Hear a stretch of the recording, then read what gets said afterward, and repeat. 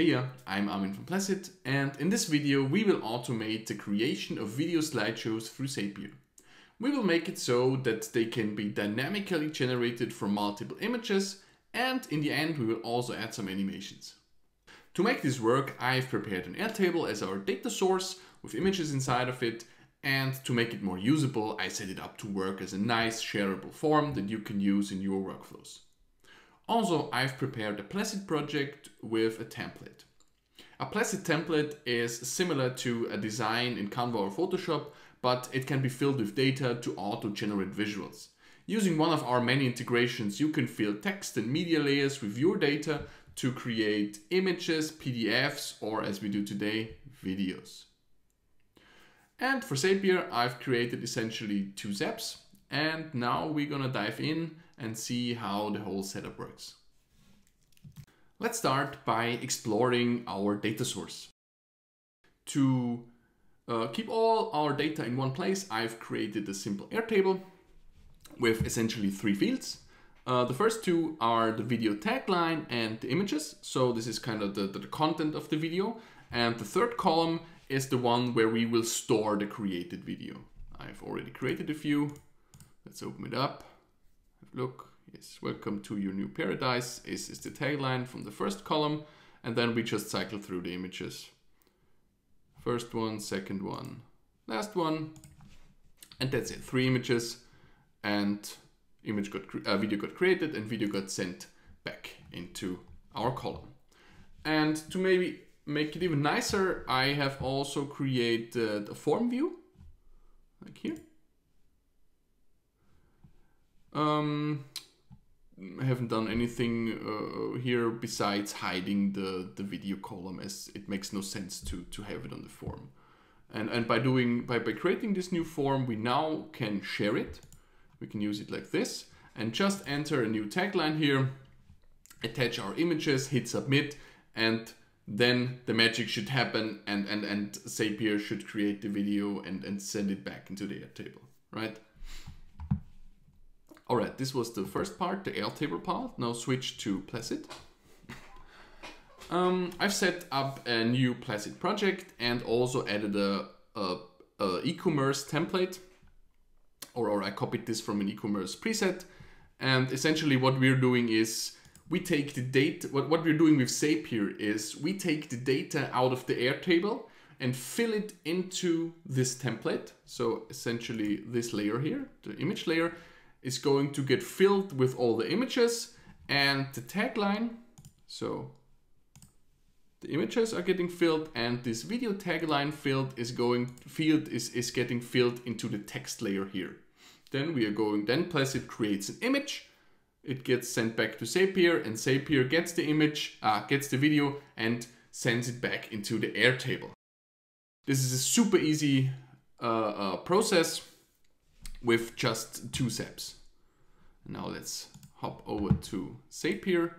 So essentially it's built up in 2 steps. Since the video generation can take a bit, like a few minutes, depending on the amount of images you put in, it's definitely the best way to set it up with a Placid trigger. So from a bird's eye view, you can see in the first step, we get a new video. So we get triggered when a new row gets posted into Airtable. We take the row, we send it to Placid, and in the second step, when Placid has finished creating a new video, we send it back to Airtable. Now let's have a look. I'm going to go in the edit mode as it's a bit easier. So as soon as we get a new record in our Airtable, we just listen to the new record table, to the new record event. We can find the trigger here. This is our base, the video slideshow, table 1. Doesn't matter. We take every field in this configuration, and we will get like the video tagline. We get our images field, and this is everything because we just have 2, right? So, and in our next step, we send this data over to Placid into just the create video action. That's all you need. We just have create image, create PDF, create video, everything is as easy as this. Let's see. We have our action. I've selected my template here. By selecting the template, Zapier will automatically display all the layers that we have here. We have the image layer here and the text layer. Like so, it's just the text layer and the image layer. It's super simple to use. And essentially what we did here, for example, the text layer gets the video tagline field. That's the one from the first step. It's just called video tagline. Here's the example. That's it. And for the image field, we just need like the field representation of multiple images. And we don't have to do anything else because Airtable gives it to us already in a usable format. And Placid knows how to take it from Zapier and directly put it in a video slideshow. So it looks like this. They have it images, thumbnails, full URL. Let's see, images, thumbnails, full URL. Yes, this one is like we have different sizes. We could also take just the large size, but this is the original size out of the Airtable, or at least 3000 by 3000 pixels. And these are always all images that are currently inside of this field. So we are able to receive them by just setting one single field into our image. And similarly, if you'd like to fill a video not with multiple images, but with like one video, like if you have an MP4 that you would like to have inside of the image frame, you can just drop a link to the video here and do that as well. All right, so this was it for the content. This is already enough. And at the end, we need to fill the pass-through text field.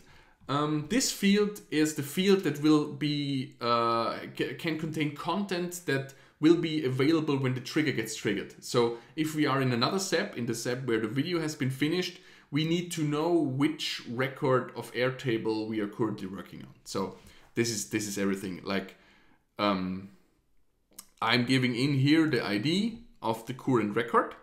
And so in the next step, we can update the correct record without having too much work with it. And this way we can keep it with two steps that are only one step, like one trigger and one action, which also makes it work on the free plan then as well. Continue. So let's go back. So what we've done now, we've took the data from the Airtable, we create the video in Placid, or we send the data to Placid and tell it, yo, create the video for me. Sit back. And then after the video gets created, we want, edit.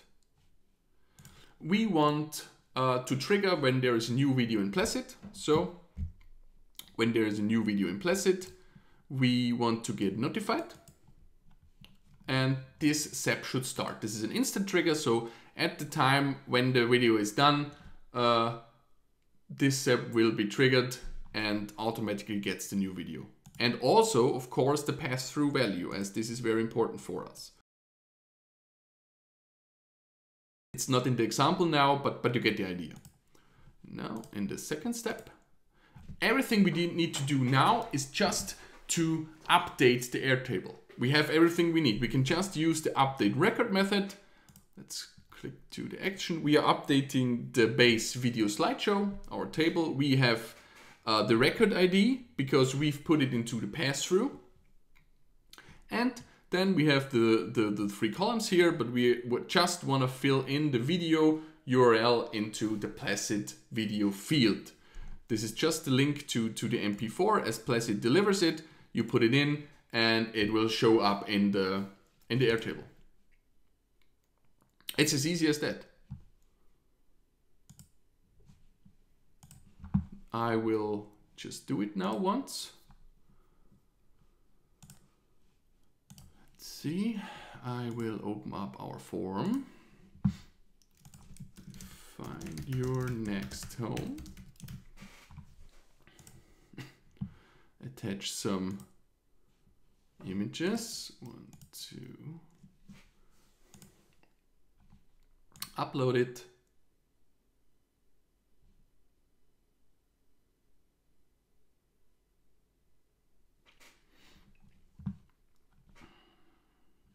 Now I hit submit.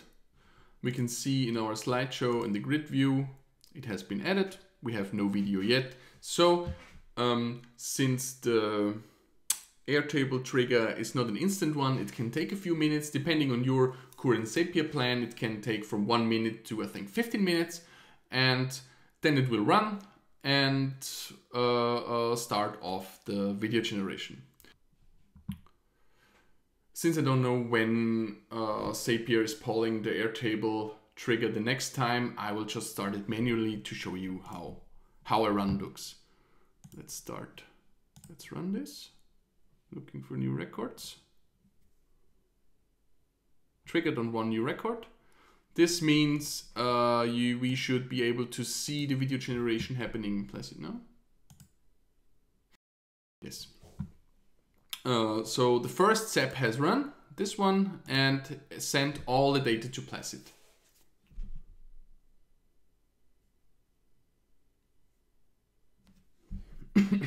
And now after the video got created, we should have it be, we should have Placid trigger the second step, and that one sends it back into our Airtable. Let's see. It should be finished in a few seconds.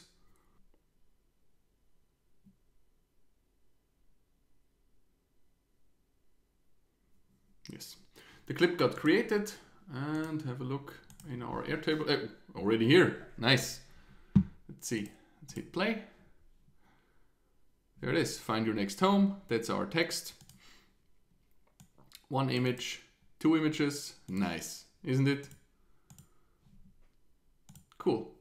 So, to end this part, this is a super easy way to create nice, shareable videos out of static imagery that you have, and you can even have it as your own form in your workflows, share that with your team, and of course add many more text fields or other media on top of it, and design your template as the way you want it and brand it to be according to your business. As a next step, we could also add some animations to those videos, because they don't have to be just static slideshows, right? So let's have a look. Let's go to our template, edit it, and right here under configure animations, we can find our animation settings. So this is our wizard. In the first step, we see some basic animations like fade in, staggered fade in, which just fades in every layer, or slides it in like so. That's already pretty neat. We can also have it like fade in and out, slide in and slide out after the video got finished.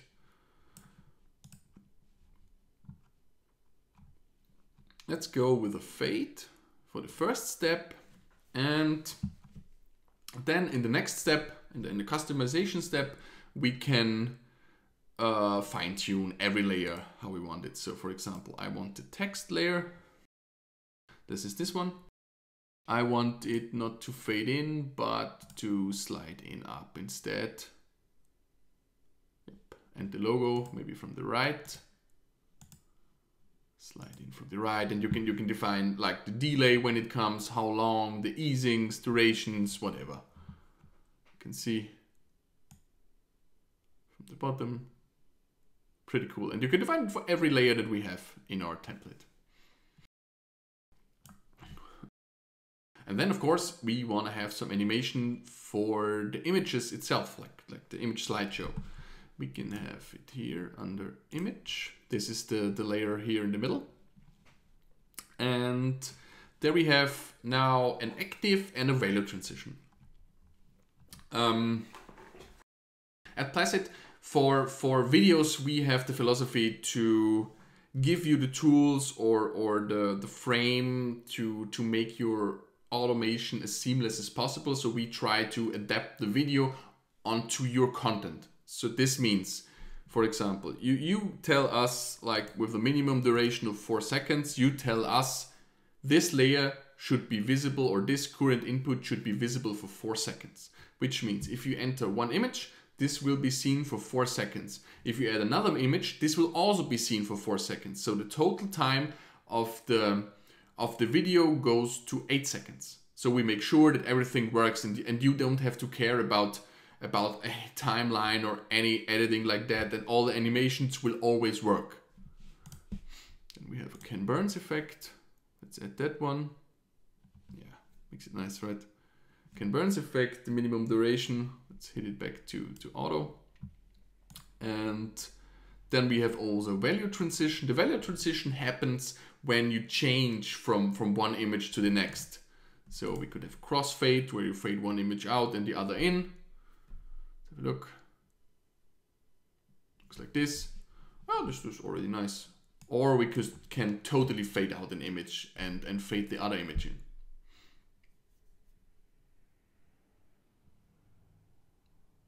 Let's take the crossfade. Yeah, that's nice. Cool. Gonna apply that. Save it. And now we are going to create a new slideshow with our form. Okay. Your dream home. With some images. Let's upload some images here. Free now. Upload it.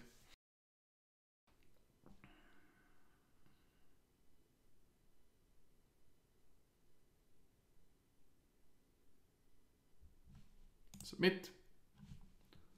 Then we are going to start the SAP again. Triggered on one new record, so it should create the video. All right. I will fast forward now so we can just look at the finished product. All right, the image has been created. Let's head back to our Airtable, and there it is. Now we should have a nice animated video. There we go. Ken Burns effect. Crossfading into the next. Ken Burns effect. Crossfading. Cool, isn't it? Restart to see the start again. Awesome. Okay, nice. I hope you liked this tutorial, and if you want to know more about it or have any ideas what I could do next, or if you think that we need some features that are missing, just let me know. Write in the comments or send me an email. Thank you. Bye. So that's it for this automation. You will find a link to our blog post with a step-by-step recap of this tutorial in the description. Try it out and tell us what you think.